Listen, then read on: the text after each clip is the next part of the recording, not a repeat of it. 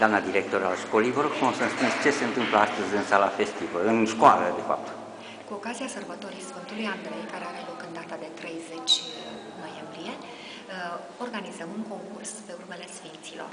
Și pentru că mâine este ziua de sărbătoare și pentru că mâine toți sunt ocupați cu alte lucruri și cu școala și cu sărbătoarea, am zis să desfășurăm această activitate astăzi, în 29. Acest concurs se adresează elevilor de clasele 1-8 și se adresează zonei Turda Câmpia Turzii. 9 școli și-au anunțat participarea. Deci, ca de obicei, faceți lucruri frumoase și chemați și pe alții lângă dumneavoastră. Da, ne bucurăm să-i avem alături. Acest concurs are 3 secțiuni. O secțiune de eseuri, la care elevii prezintă viața unui sfânt la alegere. Echipele vor fi formate din 2 elevi de gimnaziu, care pot aparține aceluiași nivel de clase sau pot fi din clase diferite. Concursul mai are mai departe secțiunea a doua și secțiunea a treia, secțiunea de icoane și secțiunea de machete. Aici elevii pot să vină în grup sau individual. Concursul se adresează ciclului gimnazial și ciclului primar. Elevii au realizat icoane pe lemn, pe sticlă, pe piatră, pe trunchi de copac.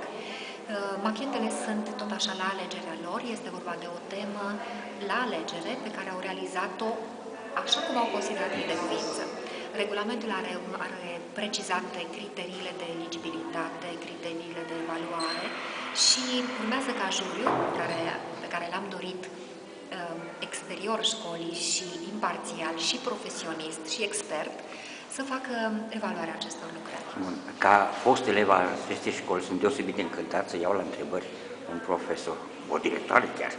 Spuneți-mi, vă rog frumos, ce credeți că va rămâne în mintea, în sufletul acestor copii după manifestările de astăzi? Această sărbătoare și acest concurs dorește să se alinieze iubirii, toleranței, deschiderii spre tot ceea ce este comunicare pozitivă, de asemenea să se alinieze la ceea ce înseamnă pace, armonie, bună înțelegere. Copilașii aceștia, realizând aceste icoane, aceste machete, au avut sufletul înălțat spre evenimentul sau sfântul pe care l-au realizat în lucrarea lor.